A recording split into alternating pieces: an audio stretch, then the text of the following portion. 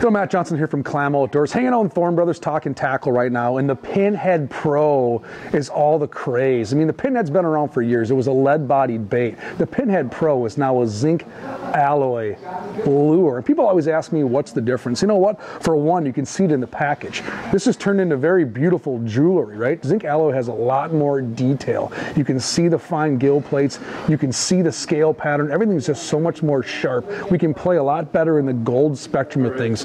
So from a cosmetic appeal, zinc alloy's got it going on. Zinc alloy is also environmentally friendly. I'm telling you what, we got a lot of pros and people on the East Coast that just can't use lead.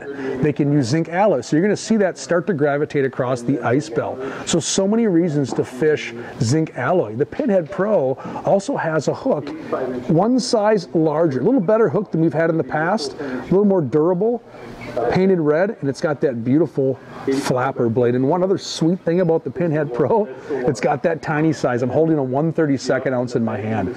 So if you're chasing bluegills and crappies, you don't need to fish live bait with this. That 1/32 ounce has really become a go-to arsenal. So the Pinhead Pro is full of all kinds of great colors and patterns in both non-jointed and jointed. You know what? A lot of people love the Pinhead Pro.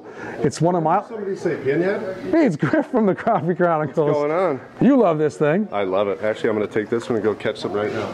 There you have it. Everybody loves the Pinhead Pro.